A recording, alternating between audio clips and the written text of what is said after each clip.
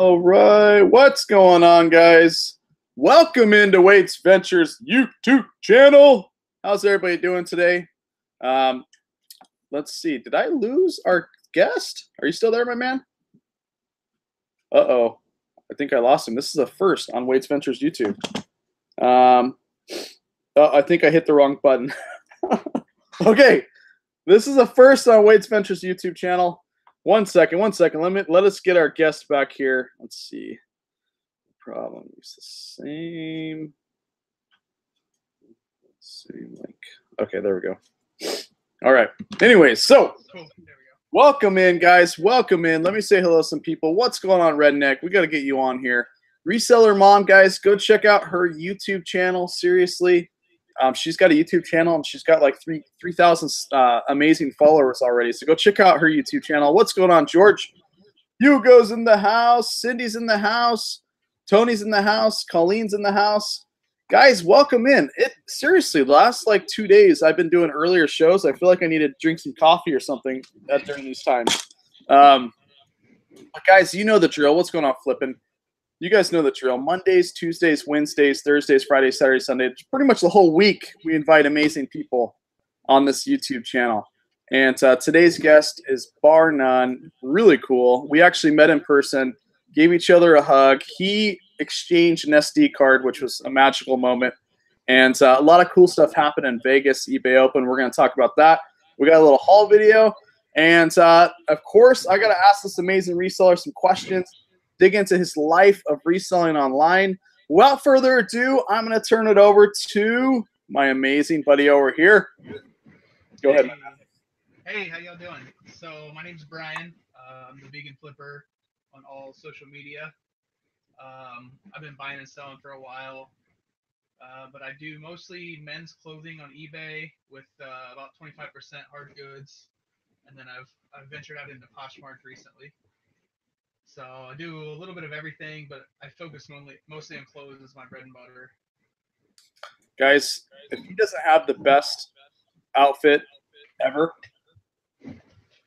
since we started interviews. I got my shell too. That is incredible, guys. Incredible.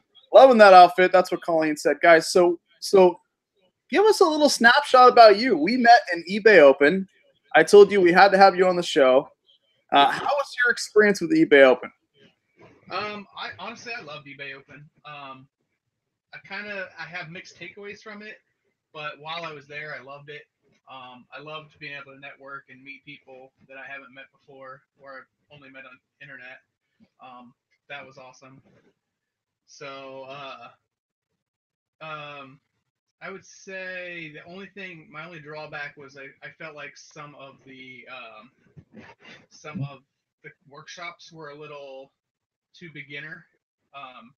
They weren't labeled that way. So if they would have been labeled that way, I would have understood what was going on a little more, but I went to stuff not knowing what the level should have been. No, for sure. I did get that a lot, that the fact that the workshops were kind of like towards new sellers. I think next year that's going to change a little bit, just because it's I keep hearing the audio is low. Is that better? Oh, let me check here.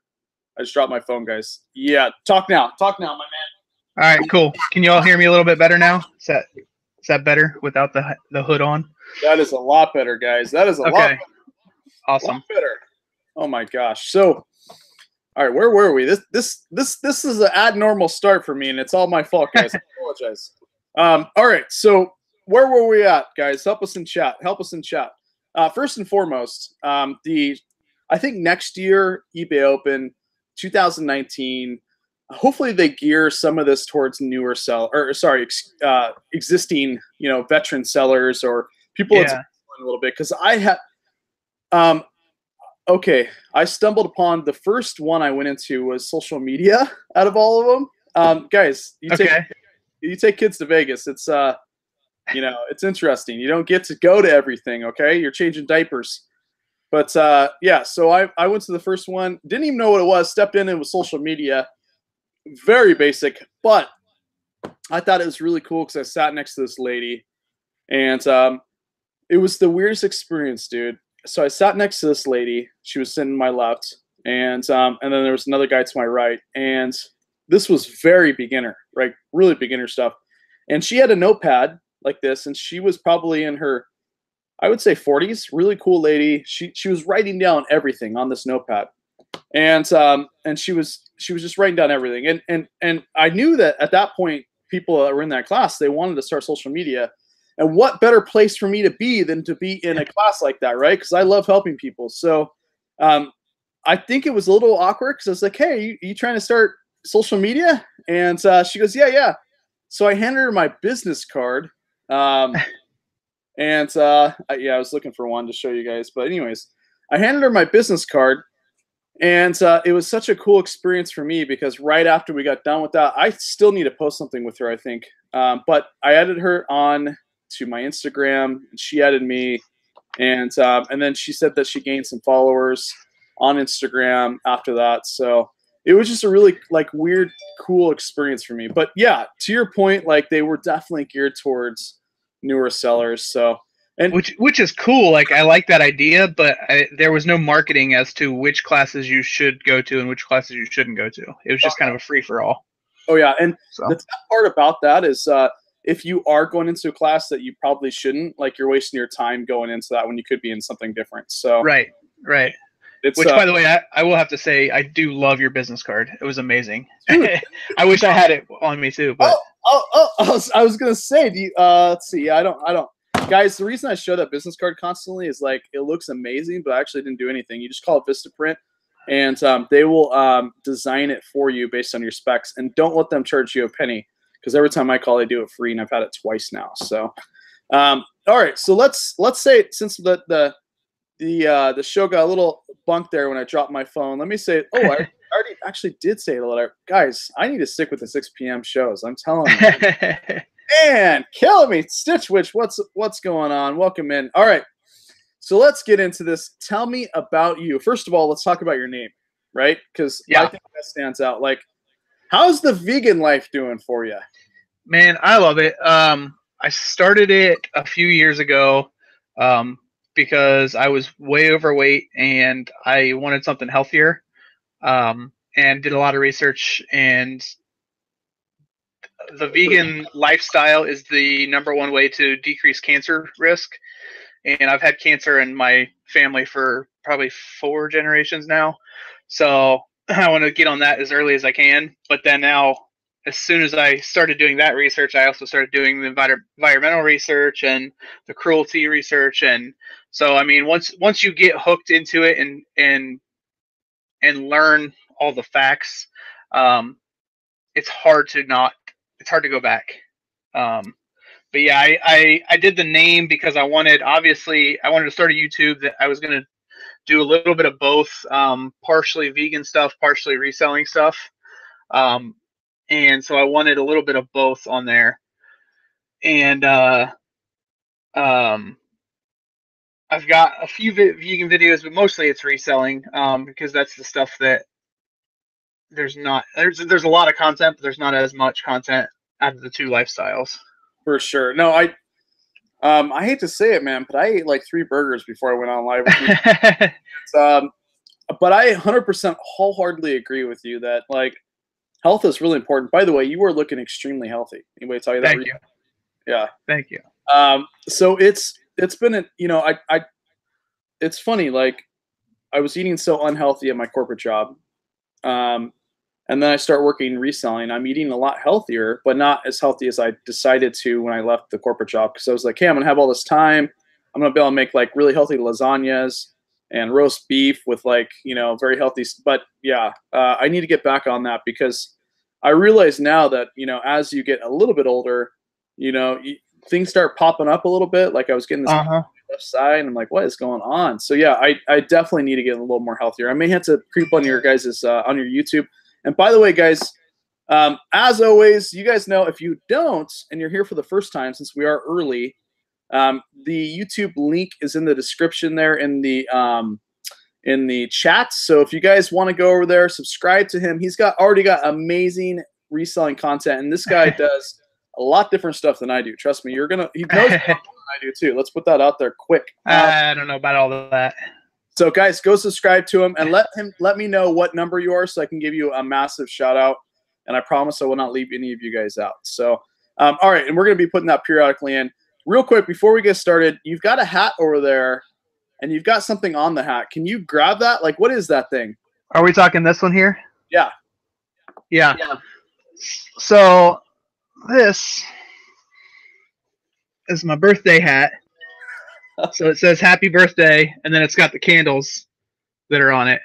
And it's got a little Velcro so you can change sizes if you want to put it on your kid or whatever. But it works well for about 80% of the year, because once you get to know anybody, somebody's birthday is coming up all the time. That is amazing. That is amazing. I had to ask. I was like, what is that thing back there? I also have my reindeer hat too. And what's that on the cap? Is that plastic on the cap? What is that? On the hat birthday one? Look, the Cubs. Oh, the Cubs. Yeah, it's it's one of the hat shapers. So you just open it up and put it in between the two, and you can actually throw this right in your dishwasher, the top shelf, or in a washing machine. And so when it washes your hats, it keeps that shape. I found one at a garage sale. I've got a couple of them. I found one at a garage sale for like $1, but you can buy them at like lids or like hat stores for like $15 or something. They're super convenient, even if you just want to put it in there and spray it down with some water, and it reshapes the form of the hat if it got bent or something. So super convenient. This one's got a little crease down the middle that I'm trying to get out. Guys, like dropping knowledge over here, and it's not dropping the knowledge. That is amazing. That's the first on our show, by the way. And I know a lot of people watching this is going to be like, oh my gosh, I need to get one of those. Picking up hats, like cleaning them, that makes it easy. I didn't know you can put hats in dishwashers. Like, yeah, so I wouldn't ever recommend it if you don't have the form, because it'll just shred the hat basically. But if you have the form to go in there, as long as you do top shelf and you don't do like a scented or whatever soap, then you're good. Okay, that's amazing. Guys, in chat, let me know if you knew about that. Seriously. 1 if you did, 2 if you didn't. I'm curious. So what, by the way, you guys noticed this amazing outfit. I actually sold that exact one. I don't remember how long ago, but I believe it was like $55. It's on my Instagram if you check. So that is it's pretty amazing. I can't believe I sold that thing. I got it at the bins. So a lot of ones. A lot of people knew that. Holy cow. By the way, reseller mom, how are you doing? Let me know in chat. I know you had that cast on, right? Did you get that thing off? Let me know. She did that in the line of duty, I believe, Amazon. So, all right. She did a show this morning, and I don't think she had it on. So I think she's on her way to recovery. Nice, nice. Hey, it's always a better story when you do it while you're reselling. All right, so we got a lot of people subscribing. Let's do this real quick, and then we'll get into it. Hit Flip It Mama 139. We got Mr. Quest 139.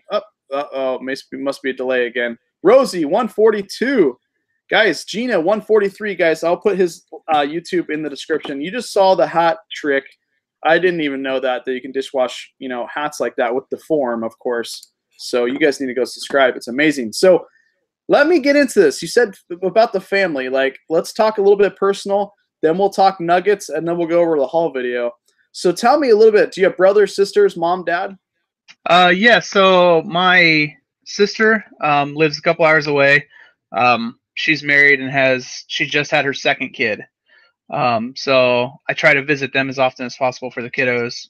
My dad still lives back home, kind of out in the country land, out in the middle of nowhere. And then my mom, I actually haven't talked to in a while. She kind of cut off ties about high school time. So I don't really talk to her much, but everybody else in the family I try to keep in contact with as much as possible. But I'm the outlier because I moved away to go to school, and when I did, I stayed there. So nice. I'm just kind of out there by myself. No, that's the way to go. And I was just going to ask you, like, one of my questions is, like, what does the reselling community mean to you? And that's a question I asked towards the end, but I'll ask it now. Like, even if I no friends or family, like I feel like I know so many really cool people all across the United States that I can honestly ask them questions and reach out to at any time, right? Oh yeah, it's huge. And I mean, even like an event like eBay Open, it would have terrified me last year because I don't have like complete social anxiety, but like new settings and new places I've never been gives me anxiety pretty badly. But knowing how many people that I knew were going to be there that I get to meet, like I was completely at ease the whole week.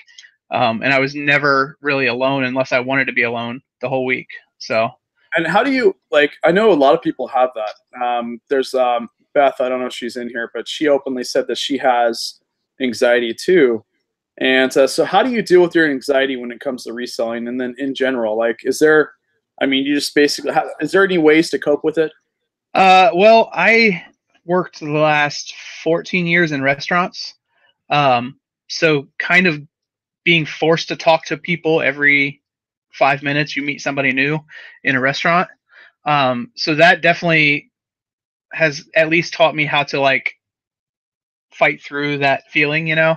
But honestly, there's still times like if there's an event going on that I haven't been to before, I'll just kind of skip it and do my own thing. But I mean, the key for me now that I'm starting to get a little bit older is, I mean, just kind of consciously making that decision to to do something or to go out and fight that feeling head on.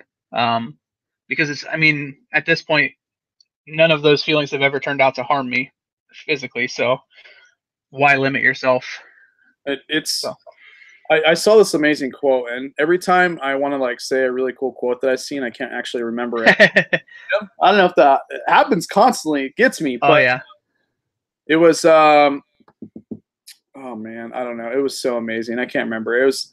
I every I'm a degenerate on Instagram. Like literally, I'm way too long, and I'll scroll through there, and I'm the kind of guy that will scroll through the whole feed and waste like hours and hours doing it. But that's where I find really cool people too. So it's not a waste at all. Uh But huh.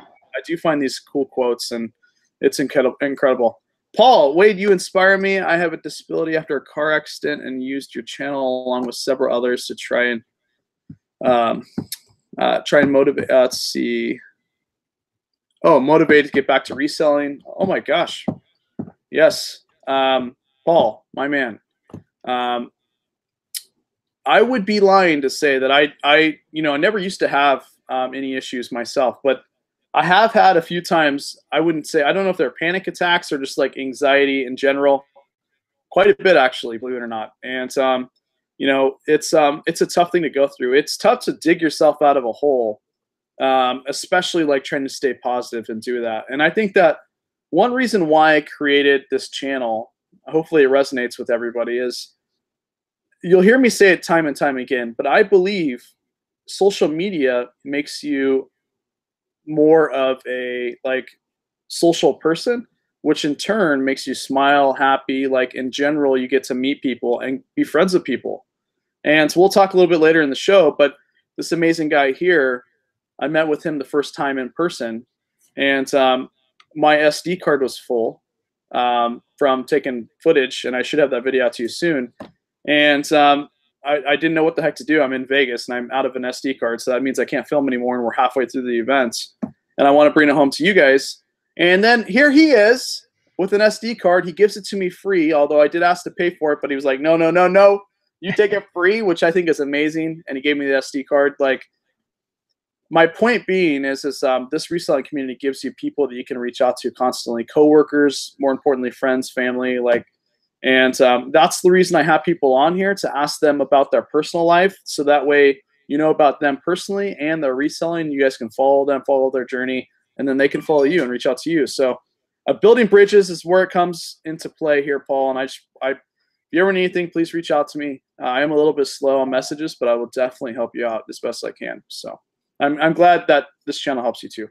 Anyways, so tell me a little bit about the if you have any, how does it work if somebody, because are you full-time, part-time? Give us that idea here. Yeah. So December, like November, December, I went full time reselling. I am in a weird predicament though, where I went to a private school and got my degree from private school, so my student loans are astronomical because of that.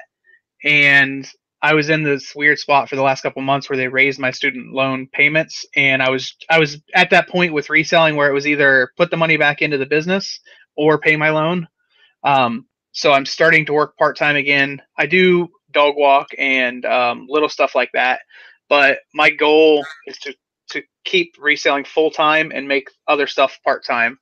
And especially with fourth quarter coming up, I know it's going to start taking off.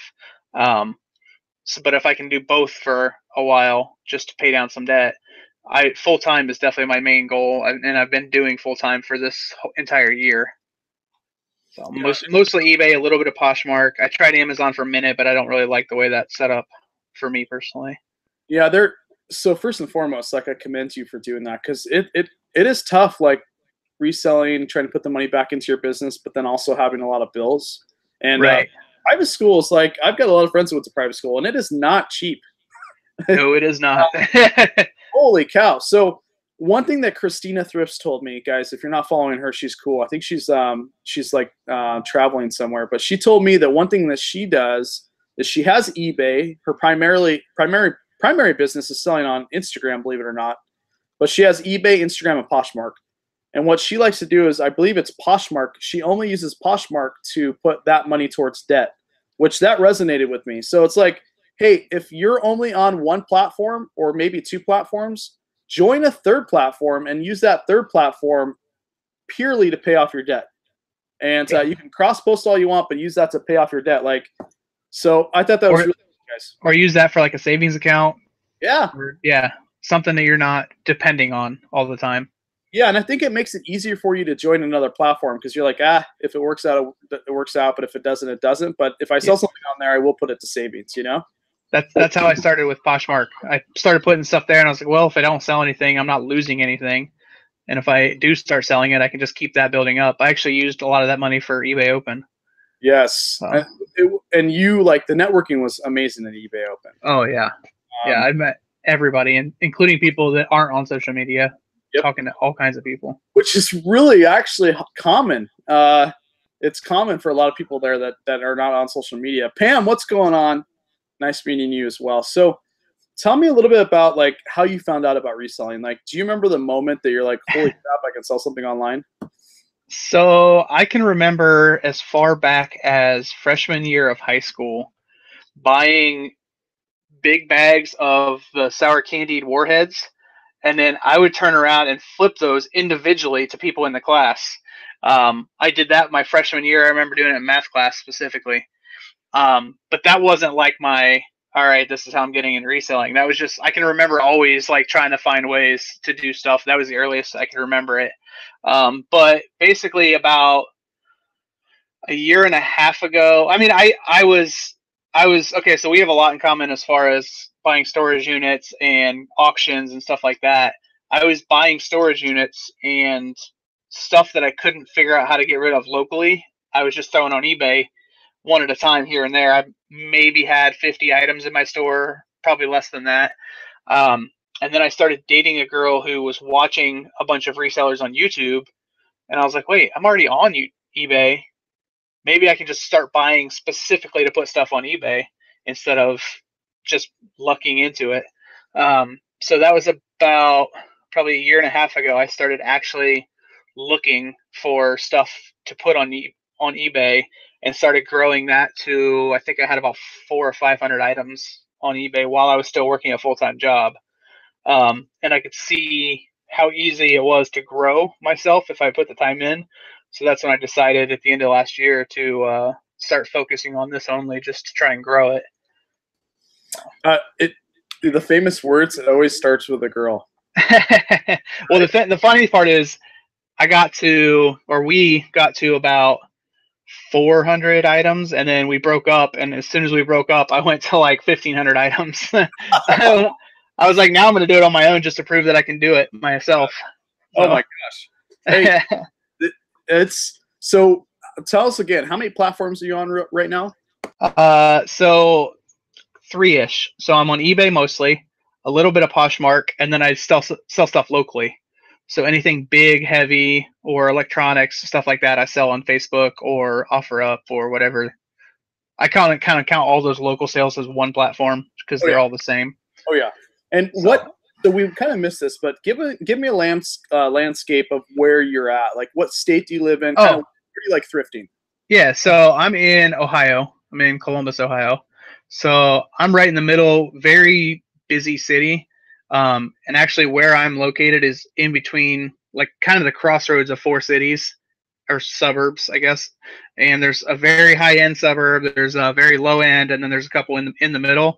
And so I go a little bit of everywhere just because they all have different types of stuff. But we also have the Limited is in town. So Victoria's Secret stuff is all over the place. Um, there's a couple other bigger companies that are located here in town, so it's easy to find stuff along those. But on the other hand, like, I don't find the Nikes and Pendleton and stuff like you guys find a lot up in the Pacific Northwest.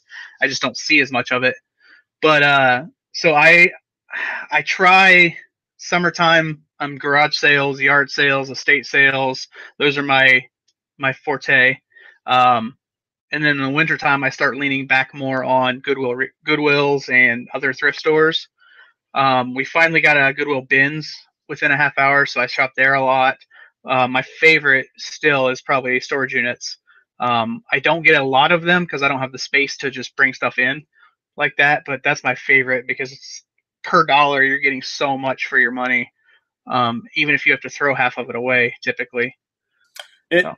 The thing I love about storage units is, like, it's all about contacts too. Like, for example, if I buy a 10 by 10 storage unit and there's a lot of big bulky stuff on there, if you have a contact to somebody that actually owns a brick and mortar location, you can sell it to them and they can sell it up at their place, and get rid of that stuff. Yeah. You're gonna get a lot of but you're gonna get a lot of trash too. And yeah, every time. Yep. So guys, how many guys do we have in chat, guys? Type 1 if you are a gentleman in chat. I've got a little non-reselling tip for you guys that he had brought to my attention. But guys, if you guys are in here, girls are not the only ones with this card, okay? Yes. Credit card here, guys. Victoria's Secret credit card. Your man Wade has a Victoria's Secret credit card, guys. So you know what you need to do to to get those gifts for your ladies. Now, is that card for your wife or for reselling? oh, my man, I like that. It's actually for reselling, guys. Don't get that. Okay.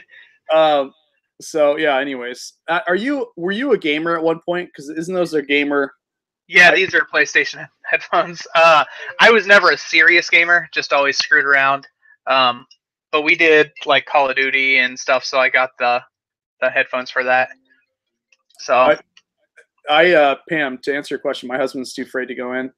Boy, your boy Wade's not afraid to go in there. I go in there and I'll just stare at they have those big screens and they have that whole thing going. Yeah, no, I'm not afraid to go in, Pam. But, all right, so, and I used to be a big gamer. That's why I know. Right.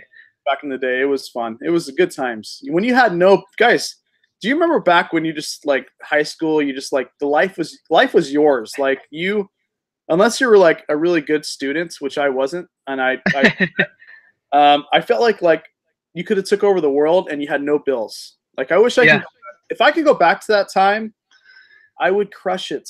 I would crush it if I can just transplant my brain I have now back when I was in high school.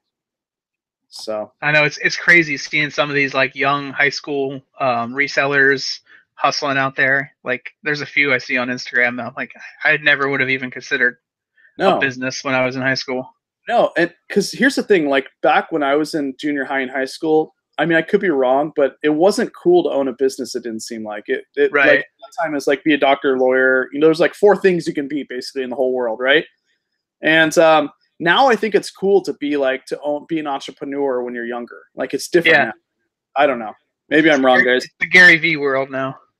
Oh, the Gary V, dude! If I could, imagine if you were stuck in an elevator with Gary V, like he would straighten your brain out like within 5 minutes, right? Oh, for sure. He can read people really well. Woo! Did I just get a sell, guys? Oh, never mind. So, all right. So let's get back into this. So you're full time. We know where you live. We know the whole situation with the whole reselling. Tell me a little bit about like the day in the life of you. So let's say you go thrifting. Tell me how do you like process your items? Like what type of items are you selling mostly? Is it clothes or hard goods? And tell us like how you take your pictures. Do you like give us the whole skinny on your eBay outfits? All right. So I am very lucky. I have a condo. I do have a roommate, but he basically has his room, his own bathroom, and we share the living room. Everything else is mine. So my garage is all inventory for the clothing side of it because I don't have to have that temperature controlled. And I also have a couple of those long, like 8-foot tables that I have stacked on top of each other, and that's my like processing station. So when I bring stuff in, I bring it in through the garage and process it in there. As far as sorting it to know what goes where, or if I'm getting electronics to know what needs tested and what doesn't. And then my office is in the basement, so I've got my main room of my office is my desk that I'm sitting at, and then my full lighting setup for all my photos is over here. And then I've got a whole nother room that's not finished in my basement that is all hard goods storage, and shoes, and I have some my hanging stuff in there, all my shipping supplies, like all the random stuff, but everything's just shelves everywhere in my condo. So my lighting setup is pretty simple. I've got my entire wall is white paper. I just taped it to the wall so I didn't have to paint, and I can just move. I have mannequins that I set up against the wall, and then beside it I have a white IKEA table which I use for hard goods. So I can literally just move my lights left and right, and I have either clothing or hard goods set up. I have probably about 1,000 items currently for clothing, and I have probably 300 to 400 in hard goods. So I'm definitely clothing heavy because it's easier to find, I think, for me. But I love selling everything. I sell, I'll show you later when we do a little bit of a haul. I'll sell anything from clothing, shoes, hats, to cameras, to I've got a longboard up here. I sold a lacrosse stick, like anything I can find that I know is worth more than I'm paying for it. And I mean, yeah, I think that's about. All right, now after you're done selling per night, do you go in the tunnels and save the state from any with the Ninja Turtles? I eat a bunch of pizza, maybe. I think that's the correlation to the turtles. Hey, so I got the app on my phone for pizza delivery. Just come, bring it to my. Wait until the drones happen, man. That's gonna be interesting. Can you imagine getting your pizza on a drone? I think I'd rather pay a delivery guy. Yeah, like give him a couple bucks to guarantee it's getting here safe. Oh yeah, oh yeah. Most lucrative flip. Most lucrative. Well, just this week I bought a graphing calculator. So it wasn't the TI-84. It was actually a better one than that. I think I found it at a garage sale for 25 cents. I have no idea why they were selling it for 25 cents. It completely worked. I did buy a cord to be able to sync it into the computer. So that cost me like $2 or $3, but I sold that for $80. I also this week sold a jersey. It was a limited edition All-Star game from the MLB 2003, and it was John Smoltz, who is now retired and either in or on his way to the Hall of Fame, one or the other. I found that just on the shelves at Goodwill for $2 or $3, and I sold it within a couple hours of listing it for $100. Wow. I don't sell a lot of like high dollar value items. That's like my limit, $150. I've sold a couple cameras for $150. But I don't go much above that. I do have a couple of jackets listed for more than that right now, but that's usually my best. That's my best margins. About $1 into 80 or a couple bucks into 100. That's my best margins, I think. That should get you out of your school. If you had a bunch of those, that would get you out of your debt quick. Oh yeah, oh yeah. Hickory, and just subscribe to your YouTube channel. So thank you so much. Like guys, I'm telling you, this man is one that you're gonna want to watch his videos. It's amazing. I'll put his links constantly in there. So Tell me real quick, and you said mannequin. Did you name your mannequins? No, I have not. So I just picked up my dress form for female clothing at a garage sale like 2 weeks ago. I haven't actually even used it yet. And my male one, it was like a store liquidation. They were closing down, and I bought it for fairly cheap. But I've not named him. He's headless and armless, so I feel like it's weird to talk to something that doesn't have a head. Guys, help him out a little bit. Like, come up the next 5 minutes with a name in chat that you guys can name his mannequin for him. I have always been a fan. You ever watch 2.5 Men? When it was good, yes. So towards the end, Rose fakes getting married, and her husband's name is Manny Quinn. And then it comes to find out it's a mannequin with fake hair and fake clothes. So I have been a fan of Manny Quinn because I'm fairly ironic like that, but I haven't actually named him that. Maybe that'll if nobody has a better suggestion, maybe we'll go with that. Yeah, guys, put your suggestions for mannequins in there. Welcome back, Mr. Pac-Man. I'm trying to throw him off his game because he has not missed a live show. And so as you notice, I'm staggering my live shows throughout. In fact, I may just have one at like 4 a.m. at night or something and see if he attends. But all right, so if you really want to trick him, just throw up a live show without telling him when it's going. Oh, yes. I tried that twice, but oh, okay. He must be creeping. He's got that notification bell on. Yes. Oh, there we go. Guys, yes. Please. We have 50 of you guys watching. Hit the like button so more people can find this amazing guy and subscribe to his channel after we're done, guys. I would love you forever. We have 18 likes. Let's get it to 30, and we'll come up with a good name for his mannequin. But all right, so let's switch it up a little bit because I don't want anybody sleeping in chat. Let's do a little bit of your haul just to see kind of what you're picking up there in your state. Okay. So these were kind of funny. Number one, they're not from a local person, that's for sure. But I don't think I've ever seen them before. I went to a garage sale and I found a pair of Reeboks, then I started looking at them, and they're Miami Dolphins. I think they might be team related. I'm not completely sure.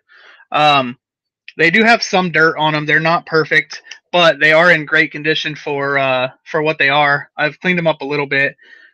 These actually, I think I picked them up for $2 or $3. These already sold today, so I got to ship them out tomorrow. But anything that you can find that's logoed, that's not typical, let's say, like a jersey is typical, shorts are typical. You don't see the shoes very often, so I didn't even look them up for comps. I just knew that they were going to be $40 or $50. I love anything sports related. How do you clean the shoes? So that whole shelf right there is cleaning supplies. So it just kind of depends. I know it's weird, but can you grab it all and then kind of explain like what you clean with it? Yeah. So see, I got a little bit of everything. So first thing, I want a good stiff brush, because anything that like the sides of it, I want to be able to get in there really stiff. Those like rubber foam parts, it just depends. You can use like a cleaner, like if you have like a brand cleaner or whatever. I like rubbing alcohol because it's very strong, as long as you can keep it from getting on the leather or whatever, the suede or whatever's up here. That's a really good one. I do, obviously for anything leather, I have the polishes. I've got like a little kit that's got polishes. It's got a couple smaller brushes in it, depending on what areas you're getting. I also have a thing called saddle soap. So this saddle soap is for anything leather. So you can use it for shoes, baseball gloves, anything that's leather. It cleans a little bit, but it also softens the leather back up, and it kind of gives it a protective coating too. And it's literally just like a little like creamy soap that you lather on there, and then you buff it out afterwards when you're done with it. That's a good one for anything leather, because you want to be very careful with leather. You don't want to scratch it with a brush or anything. So a lot of towels on that one. I do tip a little trick I don't see a lot of people doing, toothbrush. So any of those like small crevices, like down in here, or even if you have like crevices up in here, that works really well to get in there and still has usually a stiffer brush on it. And then there's a couple other, this one's, this is weird.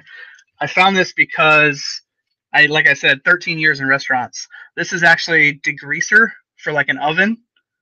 But it's super strong. So again, you don't want to get it onto like a very fragile surface, but like the rubber bottoms or the rubber around the edges, it's really good for that kind of stuff as long as you're using like the toothbrush to keep it from getting everywhere else. I see Paul says he uses OxyClean. I've seen that. I use that for clothes. I have not used that for shoes yet, but I have seen that works really well for like the insoles or anything like that. So it honestly just depends because every shoe is different, but I've got sponges, brushes. This is like a shoe polishing brush. So different textured materials so that for every material you have, you can clean it differently. And then I also do try to shape the shoes a little bit if they're starting to fall apart. Just put those in there for a while and let them shape back up. Hey, I got a question about this the shoe shaper. Yeah. I've seen a lot of cool, really good photos. Let me get your opinion. I haven't done either way yet, but I've seen a lot of cool photos of kind of higher end shoes, like dress shoes, with that in there of the photo. They're not selling it, but they have that in there. I just think, of course, they take it out and they take photos of, but the main photo has that in there. I think it's right. A really cool look. I do it for anything that loses its shape. I put that in the photo. Yeah, that's awesome because I think that looks really, really good that way. I like these shoes, for example. There's nothing breaking down. They still have their shape to them, so I don't put anything in those. But like you said, dress shoes or like very soft leather shoes, a lot of times stuff like that. I use that, and then I also have a disclaimer in my description saying that it'll come from a pet friendly home and anything included to showcase the item is not included. So like if I have a suit, I put a tie on it or something, that's not included. Shoe shapers, stuff like that, just so that I'm covered in case somebody complains I didn't get it. So the pet friendly home, I think that's really good. Unfortunately, I couldn't put that because I've got 4 of them. 3 of them, sorry. Lose track, guys, lose track. As long as you don't lose track of your kids. Yeah, yes. After watching Hugo, our interview, with Hugo, he has got bunnies, and so I asked Ashley, like, can we get a bunny? Can we get, because their buddies are potty trained. Like who bunnies that are potty trained? I've never even heard of that before. Like, so that's incredible. I used to have a bunny that would do that. I would leave her cage open, and just her door would be a bridge onto my bed, so she could run around the bed or whatever, and she would just go back in the cage to potty or whatever, and then I'd lock her in there at night. That's incredible. That's incredible. Pet friendly. So what happened to? Tell me a little bit about your roommate, real quick. Like, have you tried to teach him how to resell? No. So he is. I'm trying to think exactly where. He's Mexican, and I can't remember exactly where from, but southern part of Mexico. So he works in the restaurant. He works at 2 jobs, 6 days a week. So he has no interest at all because he doesn't have time. He literally gets home, he eats his dinner and goes to bed, and then he wakes up and goes right back to his other job. So he's a workaholic. He's got a good work ethic, it seems like. Oh yeah. Do you wash clothing that has any type of odor? I'll get something to show you guys, but I'll let you answer that real quick. Yeah. So washing clothing, for me, I only wash clothing when I think it needs it. So if it does have an odor, I will try to wash it. If it's an odor that can be, I know there's a trick, you can put it in the freezer, and the freezer will kill some of the smell. So I will kill some of the smell in the freezer first, but then I'll wash anything with an odor or a stain. But anything that doesn't look like it needs washing, I usually won't wash. Now, it's tough because I do a lot of vintage clothing, and you got to be really careful with that older stuff sometimes. But sometimes if it's too fragile, I'll just be like, look, here's the issues. And you can even put that there's an odor in there that way when they get it, they can then perform anything they want on the clothing without it being on you. But majority of my stuff, you can use, I use this stuff, actually. It works pretty good. It's odorless. Like, there's no smell to it. And dude, it is amazing. Like, I'll be down there, spray like 3 or 4, and then boom, it's good to go. So It just eats the odor, basically. oh, it's incredible. Yeah, you can get it on Amazon, fragrance free, non-perfume, odor eliminator. It's 4 clothes, eliminates it automatic, like right away. I don't know what's in here. Like, I think the great Lord himself blessed this because it's a good product. So anyways, guys, it's on Amazon. It's on my link tree if you want it, but yeah, it's really good stuff. All right, so do we have? Are we done with the haul real quick? By the way, before I move on. I mean, I've got a few other things. Let's show it. So you're a sports fan, so you might appreciate this. I found this at a garage sale a couple weeks ago. So Chicago Bulls championship. This is the 1997 hat. Oh, so this is halfway through halfway through their second three-peat, and it still has all the tags, and it is a locker room edition. I paid $10 for it, which I still think is super cheap. Oh yes. But I've got it on both platforms right now, but I'm not willing to go very low on it because Jordan was like my idol back in the 90s. So you gotta hold off on something like that because it doesn't depreciate in value. Right, and it might take a while, but you'll find the person that wants it for sure. Oh, yeah. How much do you have it up there for? I'm curious. I think I've got it for 100 on both. Oh, dude, that is actually. I've sold a few. Oh, that sounds like a sale. Yeah, good timing here. Let me show you what I sold. Some Raid Apple Fruit Fly Trap Killer, guys. So okay, don't think I just sell clothes. I sell everything in here. Let's see, and it was $15. I'll show you guys. Nice. Yeah. So, oh crap, you can't see it. Anyways, at the top there. Oh, that was. Is that similar to the one you put on Instagram earlier? Same one. I just have so much. Okay. Yeah. I bought it for, I can't remember, 33 cents each or something. Oh, wow. So, salvos. So when you're out thrifting, do you have any tips or tricks for people? Like, do you have any techniques? Like, do you do the silent treatment? Do you just look at them with your big, beautiful eyes and say, hey, how does that work? So you're. Oh, wait, 1 second. Let's see. One second. I clicked the wrong. Okay, there we go. Does that bring me back? Okay, go ahead. So did you say you mean like garage sales or? Yeah, just in general. Do you have any like techniques or anything? Like so, I would say tip number 1 is look for stuff you know. Because if you find stuff you don't have to do comps, you don't have to do anything like that. You just pick it up. You know what it's worth. It's easier to haggle if you know what it's worth. But I would also say don't be afraid to look stuff up if you have to. If you're out like garage sales and stuff, I'd say 2 techniques. I don't get to use them very often, but number 1 is bundle. The more you buy from somebody, the cheaper they'll give you stuff for. So if you're willing, I've even seen people who will say, hey, I'll come back Sunday night when you're done and I'll buy everything and give you $20 for everything or whatever. They just don't want to deal with it at that point. But like I got a bunch of NFL hats. They were all new with the sticker on them still.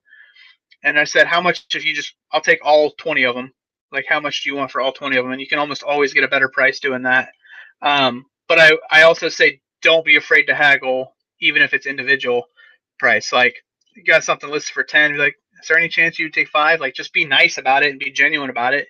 And don't lie to them if they're trying to figure out why you're doing it. You're not lying to them. But I would definitely say the prices are not set.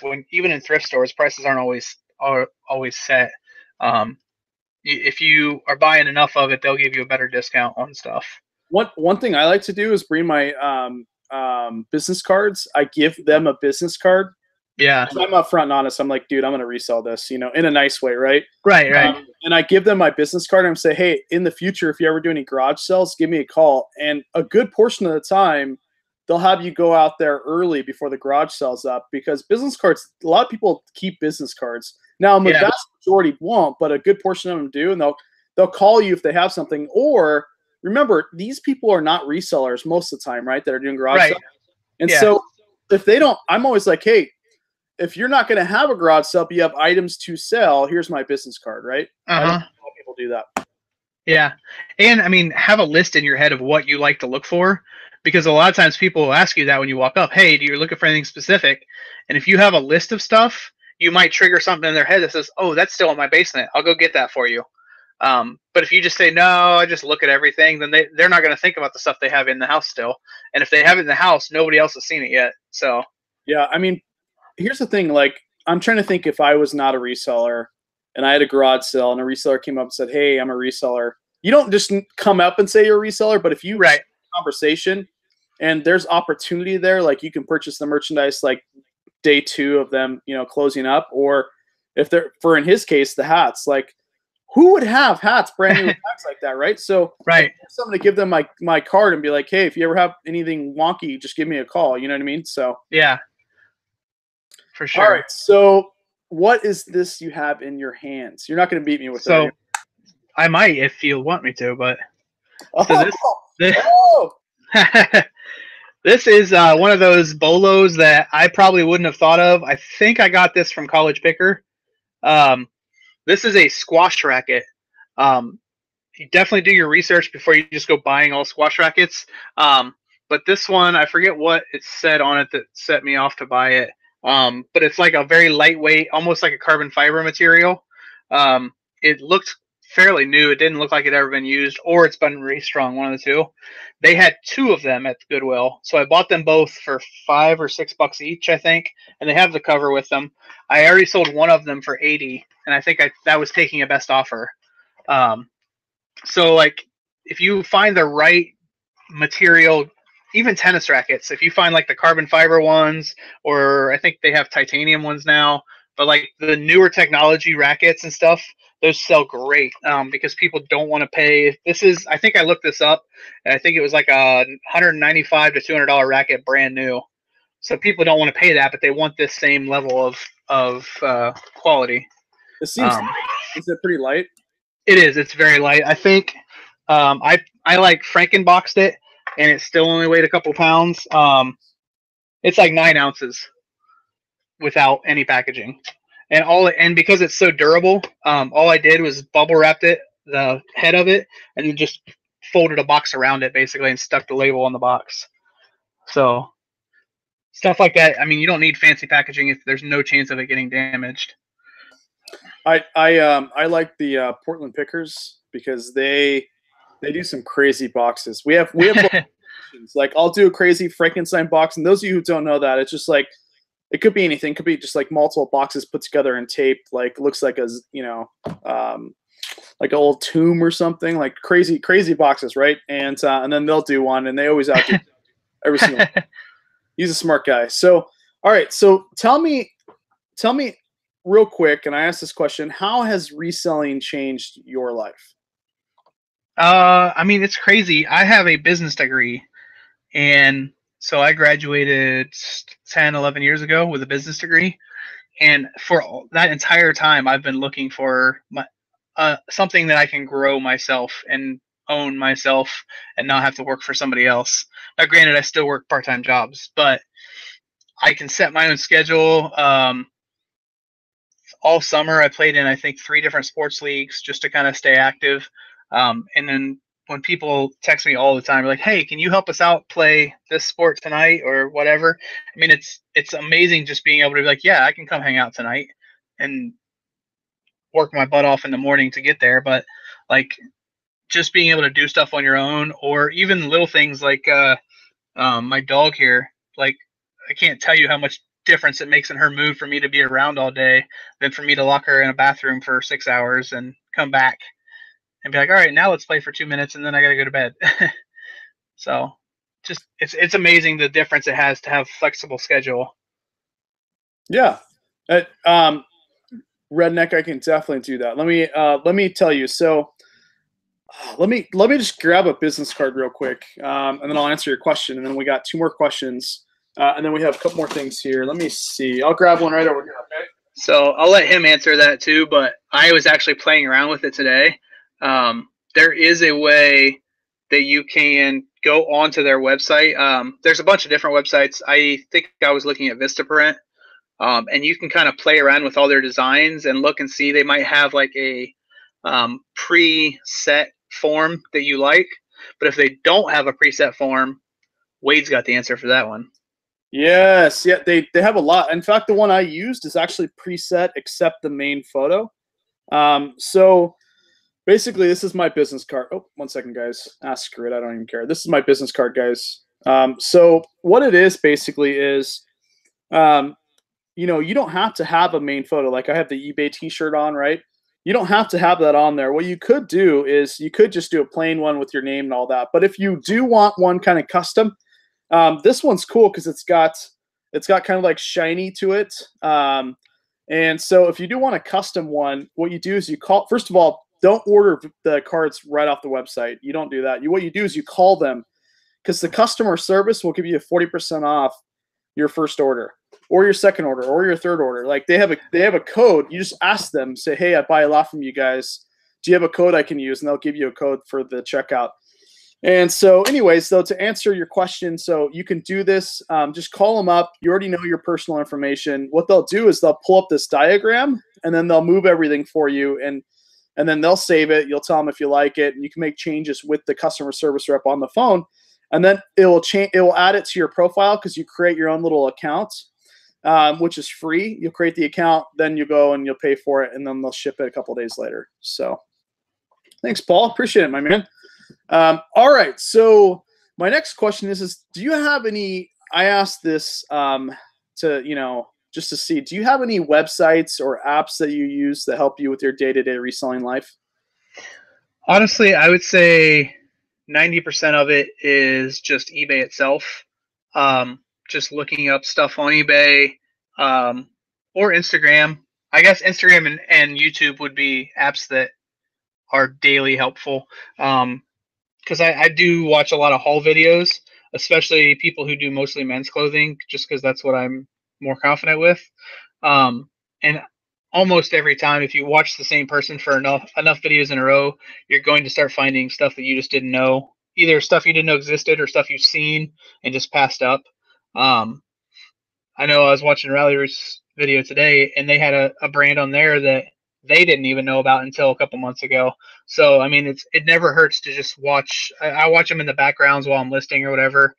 But other than that, I think those are my main ones. I do, looking at my apps right now. I believe I have, oh yeah, that's something else we have in common. I've had two phones for a while now because number one, you can write it off on your taxes, but I can do everything business related on one phone and then wipe it out at the end of the day and just not have to worry about my personal stuff. I do use Selfbooks, the self-employed QuickBooks thing, to keep track of my daily expenses and my mileage and stuff. And then what was the other one that I use that's not typical?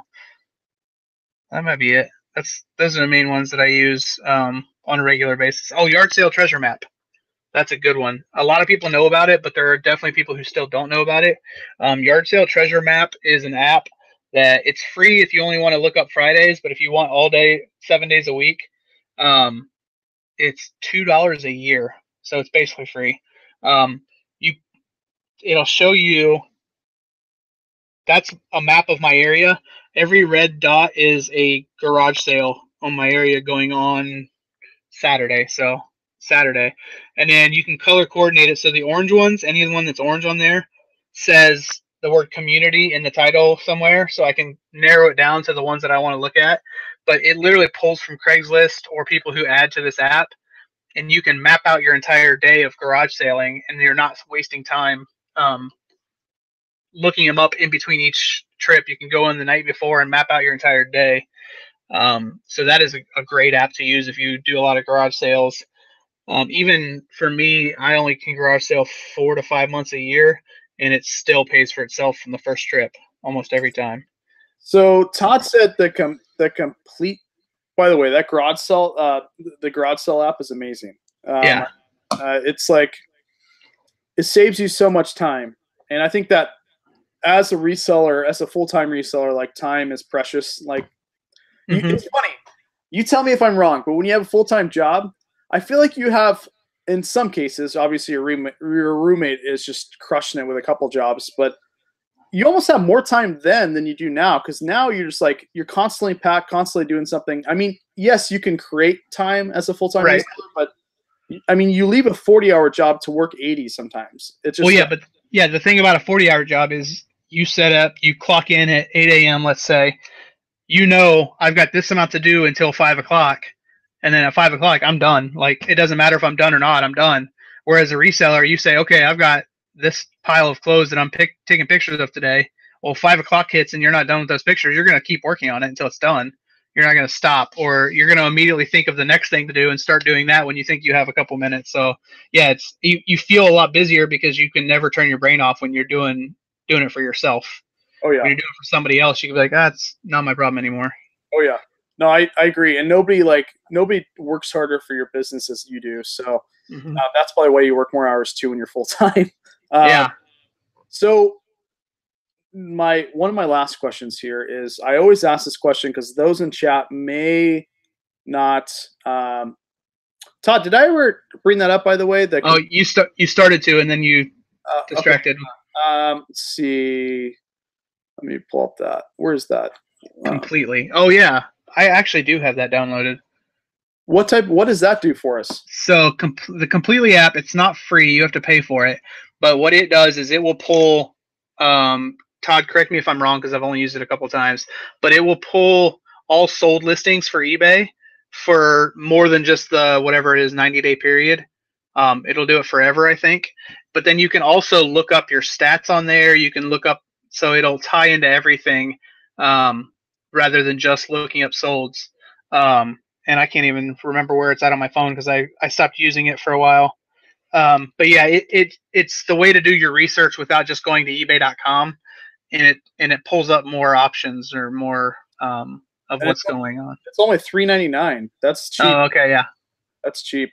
That's crazy. Oh yeah, and that's the other thing. It shows the solds even if they took a best offer. It still shows the price. Guys, real quick, I haven't done this on a live show yet, but tell me if there's some cool apps out there for reselling purposes that you guys know of. Put it in the chat, and if you're watching this after the fact, put it in the comments. If you've got apps that you use to help you on your day-to-day reselling, I'm curious. I am really curious. Okay. Paul, really nice just to watch two resellers with such positive attitudes and amazing tips. We need more men like you, guys in this world. Thank you for all you do and helping the reseller community. And I could tell you that it was mind blowing to me when I went to eBay Open. Like, it's hard for me sometimes because I'm a visual person. So the funny thing is when I met this amazing man, I don't remember him, but I remember his Instagram icon, right? Yeah. And I've been following you for a while, but I remember your icon, and then I met you. Like, so I would walk through the halls of eBay Open, up there, and people would come up to me, and I have had conversations with them. I remember the conversations, but I don't remember them because I'm visual. Now Right. It's crazy. It was just such a good experience. Yeah, that was part of the. I mean, like I said, I'm a business major, so that was part of my, like, I would guess you would call it marketing. Is I wanted a logo that was memorable, that sticks out. Like if you see it in the chat there, it pops out right away because it's uncommon. And the name too, like it's got to be short, catchy, and still help figure out what I am or what I do. Yep. So. And I might have to make me a vegan meal one of these nights and take a picture. See what happens. Okay, does Chrome extension count? She's amazing. She's always commenting on all my. I found out one of my favorite foods is Thai. We had Hugo on, and I kept on saying Thai, and really it was what was it? Vietnamese, I believe. Yeah, Vietnamese, and and so it was funny. But yeah, so my next question here, and then we'll wrap things up. I was asking this before we got on a crazy train here, but what resellers do you watch both on Instagram and or YouTube that you enjoy? And the reason I ask this question is I want to you know, those of you who are in chat, when I first started reselling, I'd find one person, they led me to another, they led me to another. Like, that's why I asked this question. So can you name off a handful of people that you enjoy following? Yeah, so Instagram, I'll follow pretty much anybody that has what I consider valuable information. I don't necessarily look at who it is. If somebody pops up on my feed, I look at their entirety of their account and see if it's useful, and then I'll start following them.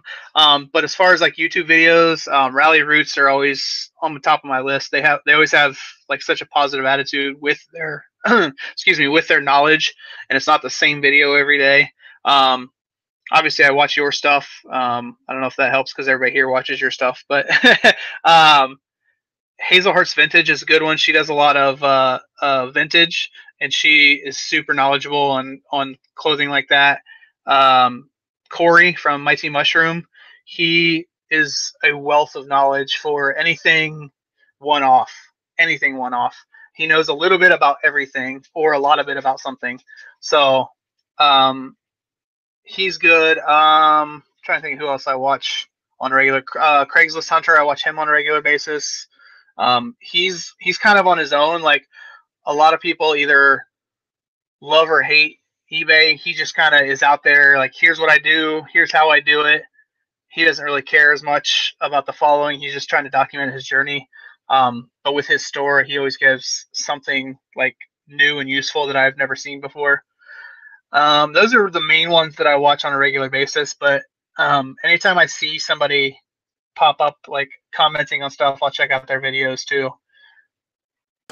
I couldn't echo that more. Like, and if I'm not following you guys on Instagram and you're following me, let me know. Send me a DM and I'll follow you back. Every like 4 months, 3 months or 4 months, I'll do a post and be like, hey, if you're following me and I'm not following you, it's only right that I follow you. So send me a post and I can send follows your way, guys. Because I love to see what you guys. I'm a degenerate on Instagram. I told you guys. Like, I'll sit there and creep on your guys' page. So all right. So that being said, I want to say it was an extreme pleasure having you on. I felt like everybody in chat, you guys felt like he gave a lot of knowledge, a lot of cool nuggets, a few things that I had no idea existed or even was there. And I really appreciate the fact that you guys in chat also give tips, because I had no idea about that other app as well, which is really cool. It's kind of like WorthPoint in a way, but it's an app. Yeah, yeah. So guys, make sure you follow his YouTube. The link is in the description if you're watching this after the video. Here's the thing, guys. So this community is amazing, and we both, all of us, have a wealth of knowledge that maybe some people don't have. And I had to remember, like, back when I was like starting out, whether I was learning about a lot of stuff at the time, and the people teaching it, you know, they got to realize that there's probably a lot of people in chat now that are just not seasoned. What I mean by seasons is they've just started their reselling journey. And so sometimes like this information is redundant, but a lot of times you get nuggets that even I don't know. So I get more out of these interviews, and I guess my point is I get more out of these interviews than I give. I just really, you guys are the amazing ones that can come on here and explain your journey. So and just like you said, Craigslist Hunter kind of explains how he does his process. Guys, Yeah. Get on social media, you know. So that brings me to my last thing. Tell us what is in store for your YouTube channel. Okay, so 2 things. One, I just want to throw this out there real quick. Go to my Instagram. I am doing a giveaway right now for a lot of the eBay swag that we got at eBay Open. I made that giveaway live right before the show, so check that out. Same name, Vegan Flipper. But so YouTube wise, my goal always is I don't care about the monetization. Like, I know a lot of YouTubers do it for the money. I don't care about that. I want to find stuff that people don't think about on a regular basis. So like I did a couple hauls that I got auctions, like a camera haul. I've been doing a lot of cameras lately. So I wanted to make sure and get some of that like general info out there on what to look for cameras or how much they typically go for. I love doing mystery stuff. So I did a thing on my Instagram where I bought this tube at the Goodwill bins, and I had no idea what was in it, and it was sealed still. and it said like signature confirmation and like all kinds of stuff that led me to believe it was never opened. So I opened that live on my Instagram the one day, and it was some artwork from a gallery up in Michigan that I'm still trying to figure out how to get authenticated and priced. But I do know one of my videos coming up soon on YouTube is going to be mystery box comparisons, because I know that's like a big fad right now, is buying these mystery boxes for people to resell. So I've got a couple of them already that I've looked at. So I've got a very terrible one. I've got a middle of the road one, and I'm looking to buy a couple more and just do them all in a live show. So I want to get that set up in the next couple weeks. But like I said, I'm always looking. So if you know something that you don't know and you want to see some content on, hit me up. Let me know. Comment on one of my videos or Instagram or something, because I'm always down to make a video if I have the information. And if I don't, I'll tell you. If I have no idea, I'll tell you. But yeah, that's my big goal in the next couple weeks, is to find something that is new content, because I don't want to keep repeating the same things that everybody else says. Guys, I put this on Instagram about 2 or 3 days ago. I actually showed you exactly all the money I made on YouTube for 1 full year. I say 1 full year, but it was actually a lifetime. But really, I haven't only been monetized. Monetization means that you're actually getting paid by YouTube for 2 months. So anyways, so I made about $350. Well, actually 330 something, but we'll just say 350, the lifetime of my YouTube account. Now, the program that I use to edit my videos is called Final Cut Pro. That program alone is $400. And then you add add-ons. So I probably put about $1,000 just in that program.